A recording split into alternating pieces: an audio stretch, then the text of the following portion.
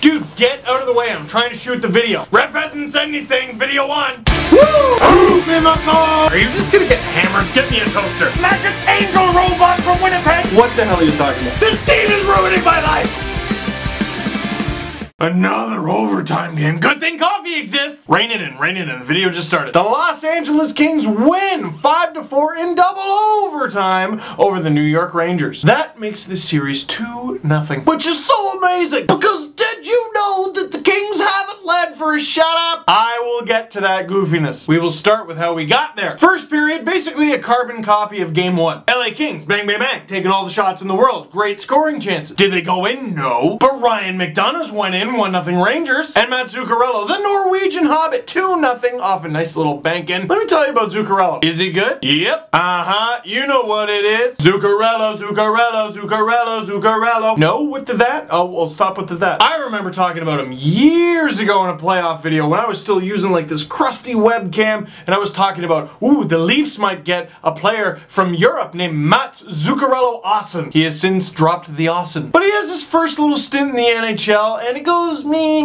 Not horribly. And then he goes to the KHL. And yeah, it's during the lockout, but then it's a bit of an extended stay in the KHL. And I'm watching this guy and I'm going, he belongs. Matt Zuccarello's KHL team during the lockout had a top line of Evgeny Malkin, Nikolai Kulemin, and the KHL's top scorer, Sergei Mazakin. They also had Sergei Gonchar on the backhand and Ryan O'Reilly. And I watched them and I'm like, man, Zuccarello could just be some dude on an awesome team, but instead, he is part of what makes that team awesome. Of course, the lockout ended, all those guys left, and then Magnitogorsk didn't win, and then won this season instead, but Zuccarello looked good. Gets back to the NHL, looks good. And then here we are in these playoffs. Zuccarello isn't just some short guy, the Norwegian Hobbit. He's not some stunt. He's a player, and it's 2-0 Rangers after 1. But the Kings don't really let you stay happy for very long. Jared Stoll scoring a goal at the speed of slow. Less than 2 minutes into the second, it's now a 1-goal game. Henrik Lundqvist out of position. Kevin Klein in net, though. He could have made a kick save. I know I shouldn't be yelling at a defenseman for not making a save, but Klein, you never played like ball hockey at recess? You never played mini sticks? Sometimes you let the goalie wear the jacket inside out. Buddy, kick out that leg. Remember kids, recess is a class too. But a little over halfway through the second period, Kings power play, Martin St. Louis. Oh, wow. Old school player, old school one-timer. That was filthy. You could say it wasn't a perfect shot. You could say it was a bit of a skipper, but I say it had character. And as the Kings try to mount a comeback, you're like, all right, that's the Rangers stepping on them. That's them finally asserting themselves. No. Willie Mitchell, rocket. Willie Mitchell's first of the playoffs. Not a moment too soon. A power play goal for the Kings this time, and oh, they're within 1. Until 11 seconds later, Derek Brassard, oh my god, the Rangers are doing this thing! Zuccarello in the box for the power play goal against, and then he helps set up the answer. And you know, narrative's kind of a funny thing. Alain Vigneault receiving a ton of praise after that decision, and why not? Zuccarello takes a terrible penalty, puts him right back out there to make up for it, and he does. What if he doesn't? What if Zuccarello makes another gaffe that leads to another Kings goal? Oh, Vigneault, and oh, I can't believe he did that, and oh, the Rangers were so lucky to get this far in the playoff, and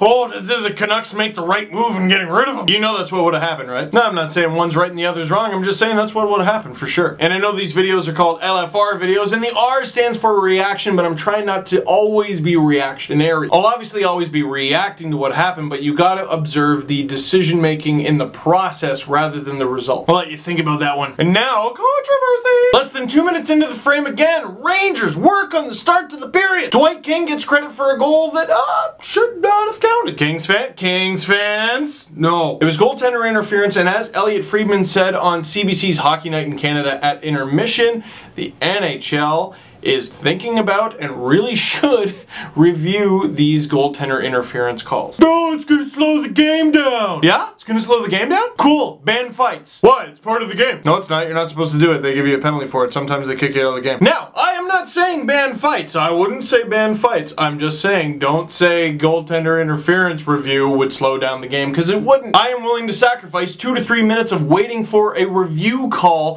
for an indefinite amount of time full of bitching and anguish. Your options are this. Wait a sec while they review a call. Be tormented by the play for the rest of your life.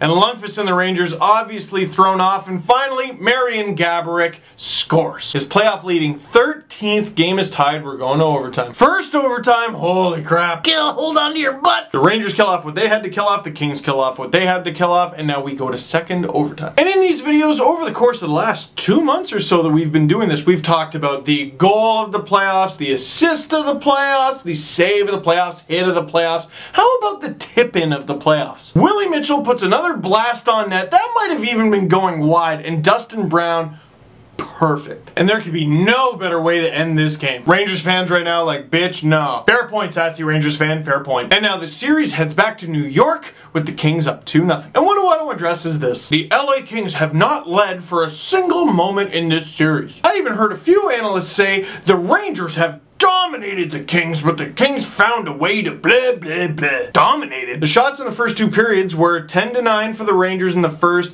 and 12-11 for the Rangers in the second. 12-7 for the Kings in the third. 8-6 for the Rangers in the first OT and 6-1 for the Kings in OT 2. That's 44-38 the shots for the Kings. In game 1, the shots were 43-27 for the Kings. Over the first 2 games, the shots are 87-65 for the Kings. So what dominant team are you referring to? That's about the goals. You don't understand. How do you get goals? Do you go, goal, come on, goal? No, you shoot the thing at the net. The Kings are not getting dominated. At no point in this series have they been dominated. Take it from a Leafs fan that a 2-goal lead is not very dominating. Better yet, take it from a Rangers fan. Now, this isn't to say that the Rangers have not earned the leads that they've had. Quite the contrary. They're working their asses off out there and they're making this thing entertaining. And they were in LA. This thing's going back to New York. Remember when the Canucks had a 2-0 lead over the Bruins? How about we all simmer down and watch the games? I don't know how you can watch the opening 10 minutes of both games so far and think that the Rangers have dominated from start to finish. Which isn't to say they won't do that when the series goes back to New York. Playoff hockey. You never know. You never know. Question of the game. Do you think that controversial goal should have counted? And regardless of your answer, do you think that goaltender interference should be reviewable? I obviously think it should be. What do you think? That's it for this one. Thank you very much for watching. Click like if you like this video. Click subscribe if you really liked it. Tell all your friends. If you want internet that's as fast as mine, go to techsavvy.com. And I will see you after game 3 when this series goes to New York. I'm running out of breath. And so are these teams. 9 periods in 2 games. Holy crap.